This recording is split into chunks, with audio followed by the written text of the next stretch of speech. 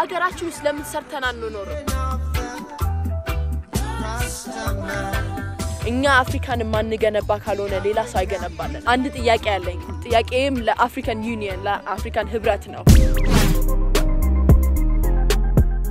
እጅግ በጣም ነው የሚከፋኛ ለኔ ይጎዳል ጨንቀኛል ሻማቀቃለሁ ሻማቀቅ ያረጉኛል እኔ ምጠይቀው በሱስ ላይ የሚደርሰው ወስባዊ ትንኮሳ ጉዳት እንዳለው ይታወቃል እነዚህ ችግሮችን ለመቀነስ ባህላችንና ህብረተሰባችን ላይ እንታገሳለን አስራ የምትወጣው ሴትሳ አስሮትቶ የሚሄደው አባትሳ እኔ ምጠይቀው ለሚመለከተው ሁሉ ነው እኔ ምጠይቀው አንድ መሰረታዊ ጥያቄ አለ ሁላችሁ በየቤታችሁ እቺን መሰረት አድርጋችሁ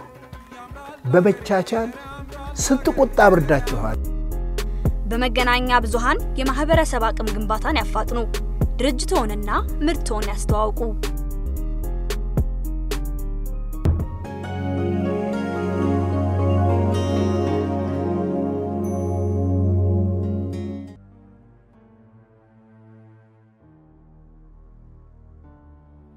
ብርቄ ንጋቱ ባላለሁ ያካል ጉዳት ሲደርስብኝ አላውቅም ብዙ ተጽዕኖ ነው የፈጠረብኝ የመማር የመመራመርና ቤተሰብ አይኖርህም ብቻህን ነው የምትኖረው አካል ጉዳቱ አለ ለሆነ ሰው ምንድነው ብለው ከንቱን ከዛ ከጫካው ወጡ እነዛ ልጆች ጥለው ሄዱ ስጋዱ የተጠቂ በመሆኔ የደረሰብኝ ግፍ ነው ብዬ እንትን ስለምን በቃ እነሱን አላስታውሳቸው ራሴን ማረጋጋት ነው ፈልገውና ስጋዱ የተጠቂ ማለት ለግፍ ለበደል የተፈጠርን ነው የሚመስለኝ አንዳንድ ጊዜ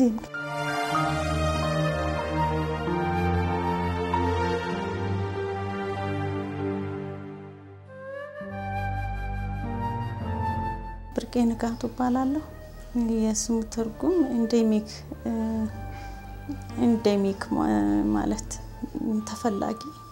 የሚያስደስቱኝ ነገሮች ለሰው ልጆች ጥሩ ስራ መስራት በጎ ነገር እና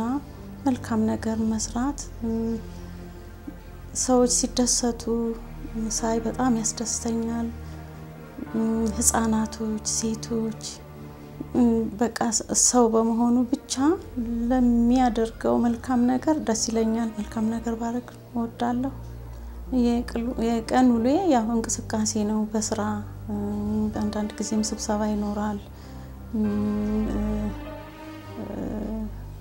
ወጣ ብሎ ጉዳይ ማስፈጸም አለ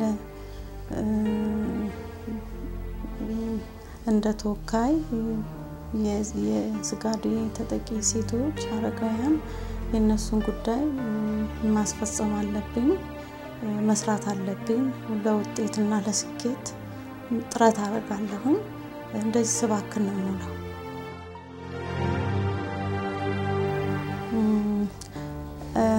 ያካል ጉዳት ሲደርስብኝ አላውቅም የ5 አመት ልጅ ሆኜ በተለያዩ ፊቴ ላይ ማለት አንገቴ ላይ እዚጋ ነበረ እና እነዚህ ለውጦች ሲታዩ ወደ ጠበልና ወደ ሕክምና ነበረ የምትወስደኝ አያቴ ያው የባሰ ሲሄድ እናቴ እዚህ አባሪ ቀበና ማለት ነው እዚህ ነው የምትኖረው እና ስልክ ተደውሎ ከደብረ ሲና ወደዚህ እንድመጣ ተደረኩኝ እናቴ እዚህ ዛኝ መጣ አሁንም ጠበልና ሕክምና ነበረ እና ሌሎችም ሊሻለኝ አልቻለም ቦርቼሌ የሚባል ሐኪም ቤት አለ ካሳንቺስ እዛ ስትወስደኝ አንድ ፈረንጅ ናት ይሄ ህመም ወይም ይሄ በሽታ ዘነበ ወርቅ ነበር የሚባለው የዛን ጊዜ ዘነበ ወርቅ ሆስፒታል ወሰጃት ብላ መልእክት አስተላለፈች እናቴ ይዛኝ መጣች ለመጀመሪያ ጊዜ እና እዚህ ያው የኛ ስጋዱ ተጠቂዎችን እየታከሙ ስለነበረ እኔ እንደውም ተጠያቂ ከየት መጣ እንዴት አመጣሽ አይነት ጥያቄ ነው የነበረው እና በጣም ነው የደነገጠችው የዚህ በሽታ ተጠቂ መሆን የለባትም የሚልና ያው መድኃኒቱን ይዘን ሄድን እሷ ለ3 ቀን ታመመች ራሴን ነው የምጥለው ከዛ አልተመለስኩም እዛው ቀረሁ ማለት ነው የስጋዴ ተጠቂ ማለት በበሽታው ተጠቅተናል በበሽታው እንደ ተጠቃን ቶሎ ወደ ህክምና ተቋም ባለመሄድ ወይም የቤተሰብ ግንዛቤ ያለመኖር የህብረተሰብ የመድሎ የመገለል ፍራቻ ቤት በማስቀረት ቅድም እኔ እንዳልኩ እናቴ የዛኝ እንደመጣች ቶሎ ህክምናውን በወስድ ኖሮ አካል ጉዳትም ሳይደርስብኝ ዛሬ እንደዚህ ላልሆን ይችል ነበርና ቤተሰብ ወይም ህብረተሰብ ቶሎ ወደ ህክምና ተቋም ባለማምጣት አካል ጉዳት ይደርሳል የስጋዴ ተጠቂ በመሆኔ ያጋጠሙኝ መጥፎ ችግሮች አሉ ለምሳሌ ከቤተሰቤ ጋራ እንዳልነው አርጉኝ የአካል ጉዳት መድረስ ማለት ቀላል አይደለም ይሄንን መቋቋም አካል ጉዳትን ተቀብሎ መኖር መቻል ይሄ ከባድ ነው ሁለተኛ ነገር ደግሞ ቤተሰብ አይኖርህም ብቻህን ነው የምትኖረው አካል ጉዳቱ አለ መድሎ መገለሉ አለ ድህነቱ አለ ሲቆጠር ብዙ ነው ስለዚህ በጣም ከባድ ነው በጣም ተጽዕኖ ይፈጥሩብኛል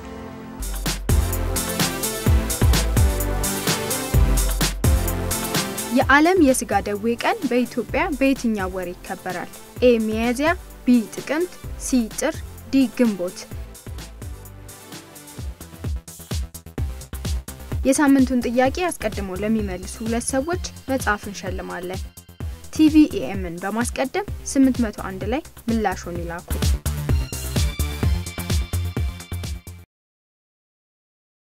ጉዳተኞች ዙሪያ መሰራት ያለበት ጥልቅ ግንዛቤ ያስፈልጋል ህብረተሰቡ ለአካል ጉዳተኞች ያለውን ግንዛቤ ማሻሻል አለበት አካል ጉዳተኞች መማር እና መስራት እንደማንኛውም ህብረተሰብ እኩል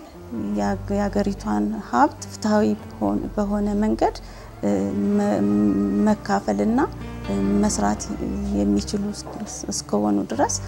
ህብረተሰብም ይሄን ግንዛቤ ወስዶ ይሄንና መድሎ መገለል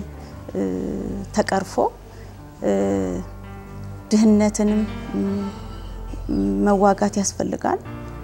በተለይ አካል ጉዳተኞች ላይ ያለብን ችግር ከጎናችን የሚቆም ሰው ያስፈልጋል እንድንማር ህይወታችን በተሻለ መንገድ እንደማንኛውም ህብረተሰብ እኩል ለመሆን ድጋፍ ያስፈልገናል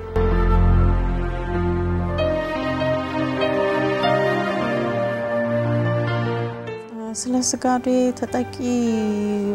ስለኛ ስለ ስጋዴ ተጠቂዎች ህብረተሰቡ የሚሰጠው ግምት ቅድም ያልኩት ነው በዘር ለምሳሌ ጋብቻ አሁን የኔ ልጅ ለመዳር በፈልግ በዘር ይመጣል ብሎ የሚያስብ ህብረተሰብ አለ ግን አይደለም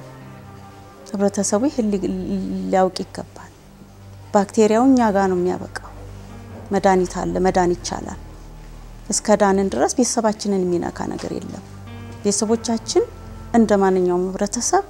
ጤናማ ህብረተሰብ ጤናማ ዜጎች ናቸው ለሀገራቸው ለወገናቸው የሚያገለግሉ ህብረተሰብ ናቸው እና ህብረተሰቡ ላይ እዚ የኛ የስጋዴ ተጠቂ ልጆች እንደማንኛውም ህብረተሰብ ሊያይ ይገባል እንጂ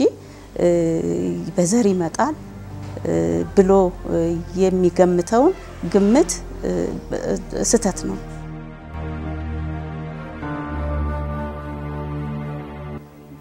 ምንም የሚረሳ ነገር የለም በህይወት ላይ የመጣ ነገር ስለሆነ የሚረሳ ነገር የለም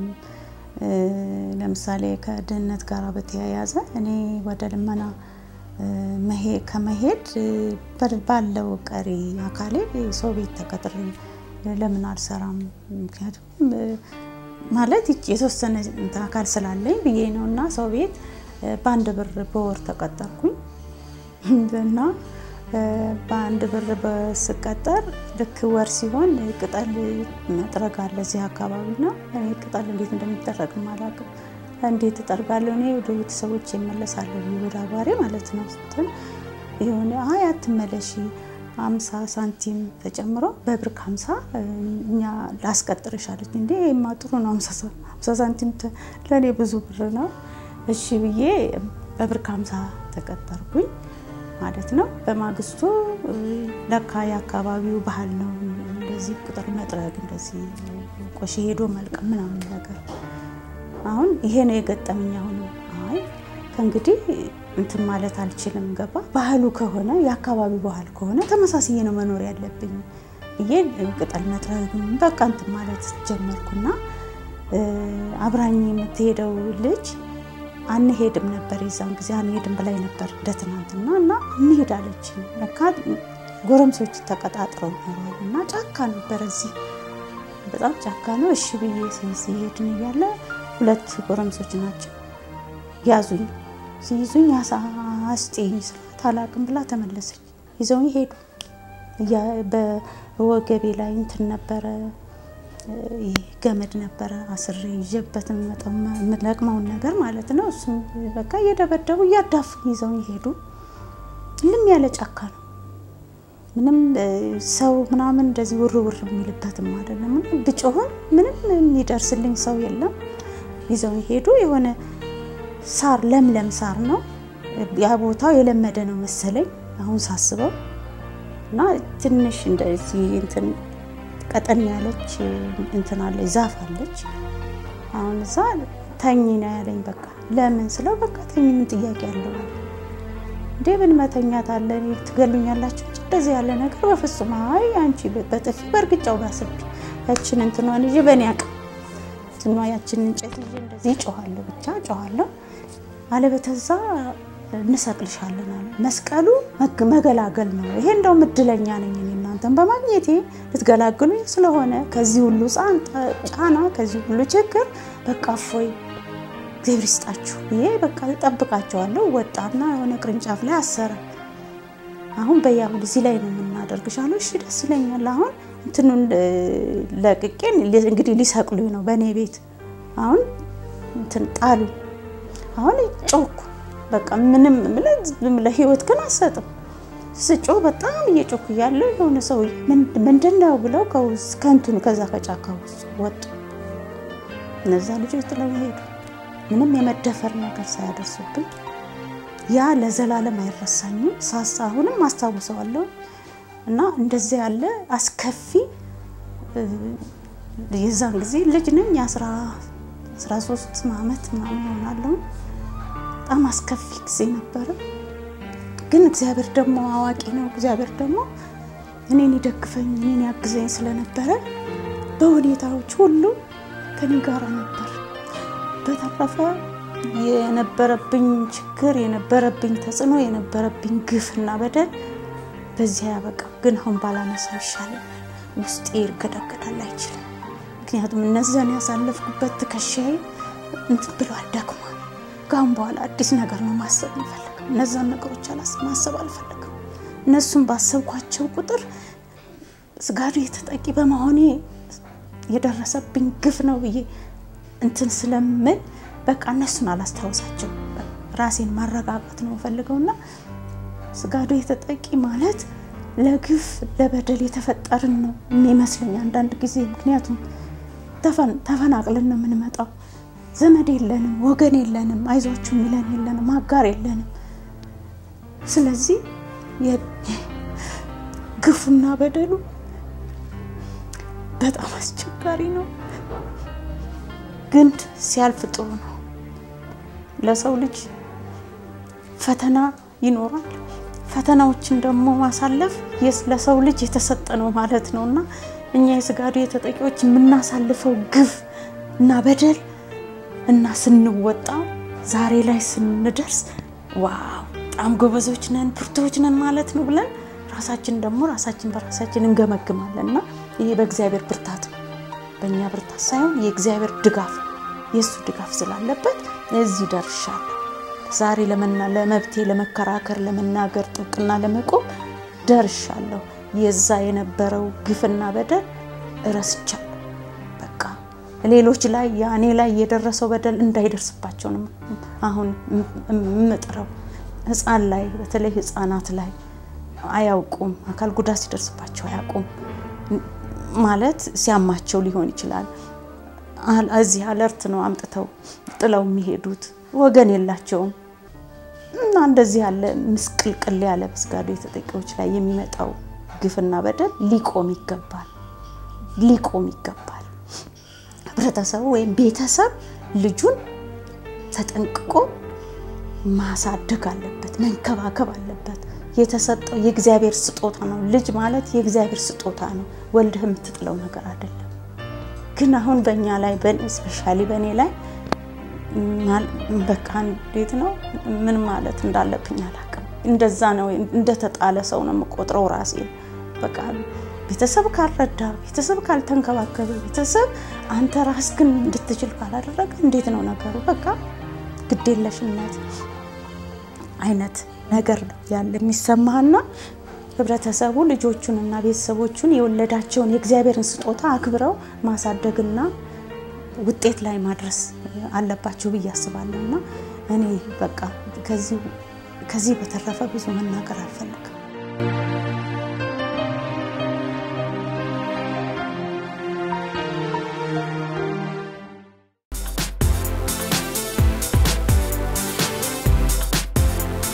የዓለም የስጋ ደዌ ቀን በኢትዮጵያ በየትኛው ወር ይከበራል? ኤ ሚያዝያ፣ ቢ ጥቅምት፣ ሲ ጥር፣ ዲ ግንቦት። የሳምንቱን ጥያቄ አስቀድሞ ለሚመልሱ ሁለት ሰዎች መጽሐፍ እንሸልማለን። ቲቪኤምን በማስቀደም 801 ላይ ምላሹን ይላኩ።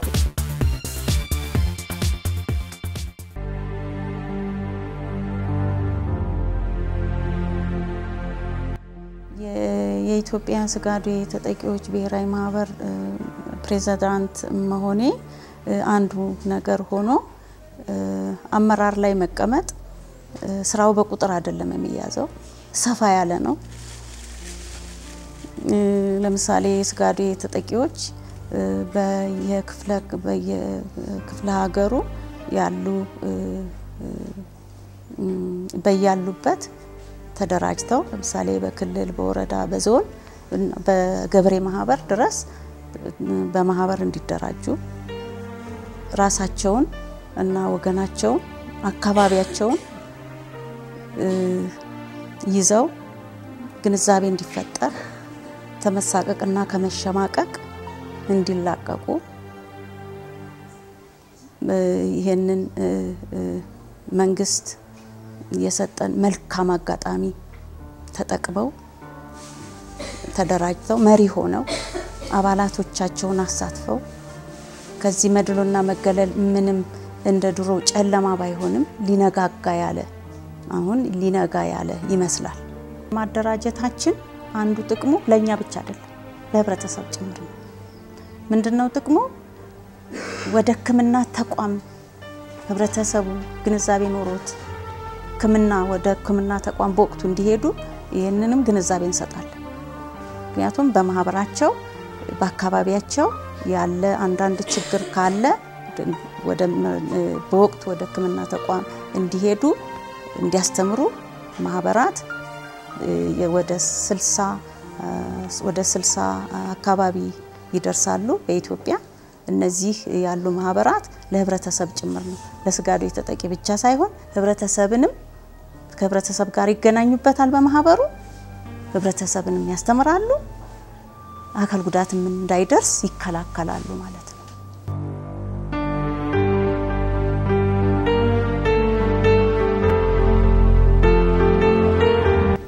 በስራ አጋጣሚ የሄድኩባቸው ከኢትዮጵያ ውጪ ኬንያ የጀነራል አሰምብሊ አካል ጉዳተኞች ጀነራል አሰምብሊ አባል ስለነበርኩ ነው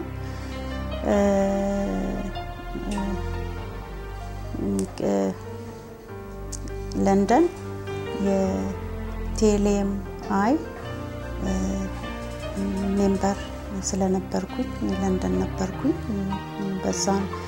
በስጋዶ የተጠቂዎች ሌሎችም ስለነበሩ ውይይቶች የግሩፕ ውይይቶች ነበሩ በግሩፕ ውይይቶች የሚነሱ በስብሰባው ላይ የሚነሱ ስለ ስጋዱ ተጠቂ ያሉትን ውይይት እነሱን ጠንክሮ መጋፈጥና መወያየት ያስፈልግ ነበር ሆላንድ ለስቲግማታይዝድ ተጠርቼ ሄድኩት ሆላንድ ስቲግማ እንዴት ይቀረፋል የሚለው ልምድ ልውውጥ ነበር በዛ ምክንያት ነው የዛ የነበረኝ ቆይታ እንደማንኛውም ህብረተሰብ ያበረክታሉ እንደማንኛውም ህብረተሰብ እድሉ ተመቻችቶላቸው ተምረው እና ተደራጅተው ሊሆን ይችላል እንደማንኛውም ሰው እኩል መታየትና እኩል የሥራ ዕድል እኩል ተሳትፎ ያስፈልጋል እኔ ለሀገሬ አደረኩ ብዬ የምናገረው የስጋዱ ተጠቂ ሴቶችን አደራጅቶ ህይወት እንዲኖራቸው ልመናን መከላከል አካል ጉዳትን መከላከል ግንዛቤን መፍጠር የሰሩትን ከህብረተሰቡ ጋራ እንዲቀናጅ ህብረተሰቡ እንዲያውቀው እንዲገነዘበው ሐሳብ እንዲሰጠን ማድረጌ እኔ ለሀገሬ ሰርቻለሁ ማለት እችላለሁ ማለት ለሰራው ስራ ሽልማት የሰርቲፊኬት ሽልማት ወደ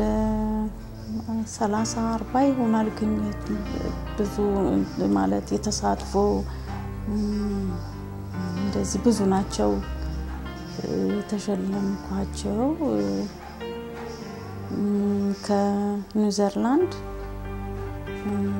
የመጣልኝ እንትን ነበር ሰርቲፊኬት ነበረ እዛ ለኒውዚላንድ የጀነራል አሰምብሊ እንዲሆን እዛ አባል ሆኜ እና እነዚህ ነበሩ ጥሩ አበረታች ናቸው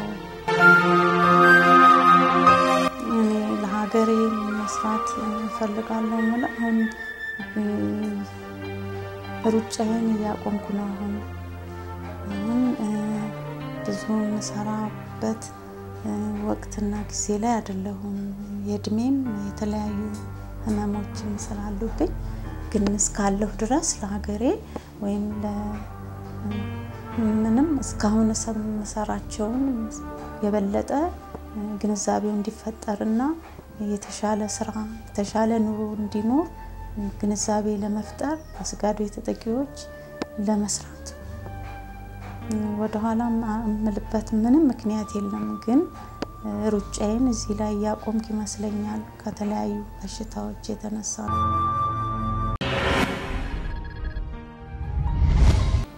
እኔ መጠየቅ የምፈልገው የስጋዱ ተጠቂ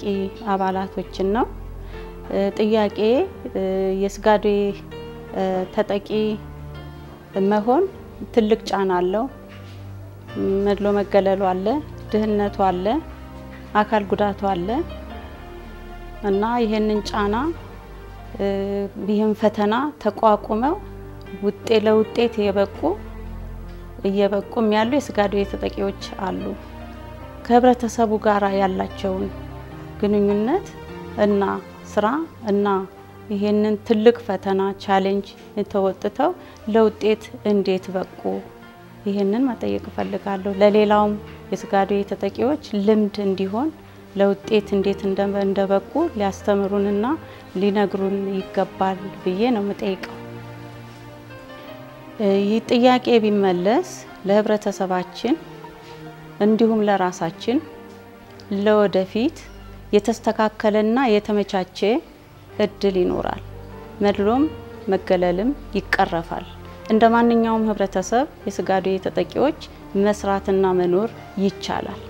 ዘረብርቄ ያው የተናገሩት ነገር ያው ራሴን ለውጥ ለማምጣት የቻልኩትን ሰው ያለኝንም ሁሉ ያገለለኝ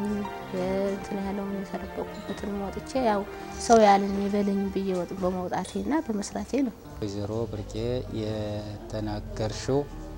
በሙሉ የኛ ደርሶናል። እንኳን ምንም ብዙንም ያለውበት ቦታ ሁሉም ለዚህ ተጠቂ የስጋደው ተጠቂ ያለበት ሰፈር ስለሆነ ምንም የደረሰብኝ ነገር የለም። ያ እንደ ወይንም እንደ ሌባ እንደ ነፍሰ ገዳይ ታገራችን ስንመጣ ገዛ ዘመዳችን አይወደንም ጠላናል። ምክንያቱም ጋብቻ ይከለክላል የዘሪያ ነው ወራል በማለት ይሸሹና እኛም ጋር መጡ። እግዚአብሔር ይመስገን እዚህ ከየልይ ከ60 ዓመት በላይ ያለኝ ጋር ማለት ያገለናል እና ስለዚህ ዘመዶቻችን ተመዘመት የመጣ ተደበቀ መጥቶ ያየኛል ጠይቀኛል የተደበቀ እንዳይታይ ምክንያቱም ስጋም ፍቅር አለው ደግሞ መጥቶ ለማየትም አንዳንድ ዘመድ እናስከነላል ግን በጣም ያገለናል ተጽዕኖ አለው በእኛ በሽታ ላይ በጣም ደህና ደረጃ ነኝ አሁን ያውኑ መንግስት በሽታ እንዲገለልም አይፈልጉም ሁሉም ሰጥቶ እንዲበላ ፈቃደኛ ነው አሁንም ከማንም ማህበረሰብ ጋር ወለን እንድንገባ ደስ ይለዋል ስብሰባም ቢሆን ማመር በሴት ማመር ሆነ በሁሉ በቀበሌም ሆነ በአንዳንድ ድርጅቶች ተሰብስበን አሁን ተሰብስቤ እንደ ሱቅ አቋቁሜ ነበር አቅማጣሁና አቆም ታምሜ ተጫቆምኩት እንጂ አሁን ተማንም ግለሰብ ጋራ ተሳትፈን ኖራለን ያሁኑን አመሰግናለሁ። በእኛ በስጋዶ ተጠቂዎች ላይ ዘርፈ ብዙ ችግሮች አሉ ያልተገለጹ ሊኖሩ ይችላሉ ግን ቀረምለው አሁን እኛ በስጋዶ ተጠቂ ሴቶች ተደራጅተን ያለ ነው የሚያግዘን እንፈልጋለን የሚደግፈን እንፈልጋለን የምናመርተውን ምርት የገበያ ትስስር እንዲደረግልን እንፈልጋለን እኔ ለኢትዮጵያ ህዝብ ለተከበረው ኢትዮጵያ ህዝብ ማስተላለፍ እንፈልጋው እንዲያዳምጠኝ እንዲያዳምጥ እና እኛ ላይ የተፈጠረው የማህበራዊ ችግር ድህነት ላይ ተለያዩ ችግሮች ላይ ፈተና ነው እየተወጣን ያለውና ወደፊት ግን ይሄ ፈተና እንዳይኖር ግንዛቤው ተቀርፎ ማየት ፈልጋለሁ ለተሰቡ እንዲያዳምጥ እንፈልጋው እስከን የምፈልጋቸው ተቋሞች የኢትዮጵያ ስጋዶ ተጠቂዎች ብሔራዊ ማህበር ይሄንን እድል እንዲመቻች ያደረገልኝን እናንተ እዚህ ድረስ መጣችሁ ይሄን ሐሳብና ይሄን ግዙፍ የሆነ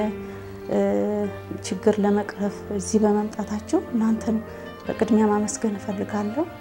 አለርት ሆስፒታል በሚቸግረን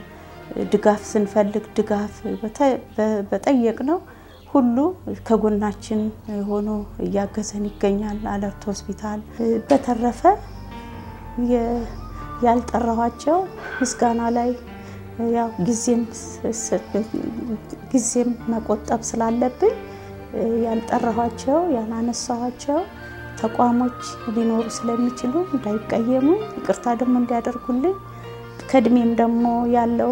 የድሜም ጉዳይም ስላለ ልሳሳ ስለምችል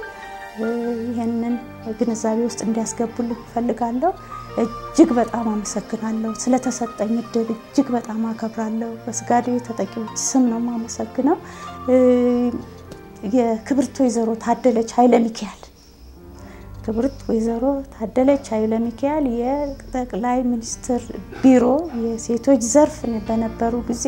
እሳቸው ናቸው ይሄንን እንዲቋቋም ያገዙኝ የደገፉኝ ከጎኔም የነበሩት እሳቸው ነበሩና በጣም አመሰግናለሁ